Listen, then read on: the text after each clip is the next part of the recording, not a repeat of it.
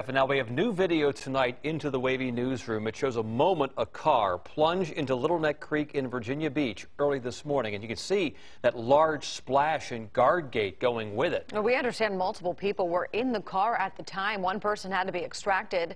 10 on your side's Brett Hall went back to the scene to see if he could find out more about what happened. The evidence of what happened out here last night still very clearly seen. About 20 feet of fencing missing from where Pinewood Road meets 32nd Street in Virginia Beach. And one man we spoke with, he saw it all happen.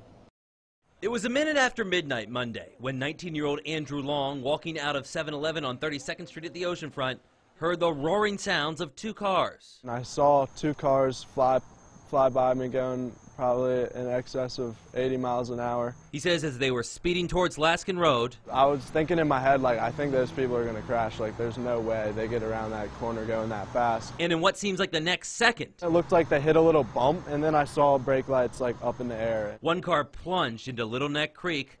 The other came to a stop on the sidewalk. And Long wasted no time driving to the scene himself to see what he could do. Water and he's underground. There was one kid in the water who was in the car and said that he had escaped through a window. He was in the water yelling, like, is this real life? Am I dreaming? And he had like a big cut on his right hand. He was bleeding. Long tried to hoist him out of the water. Another person was still trapped inside. Because it was flipped up like this, so it was like the back wheels were here, the front wheels were here. Long says first responders were right behind him and quickly went to work. Probably about 10-15 minutes after they got there, they pulled him out of the water. Long doesn't know why they were driving so fast, but he says there is no doubt in his mind it is what caused the crash. I've never seen anything happen like that.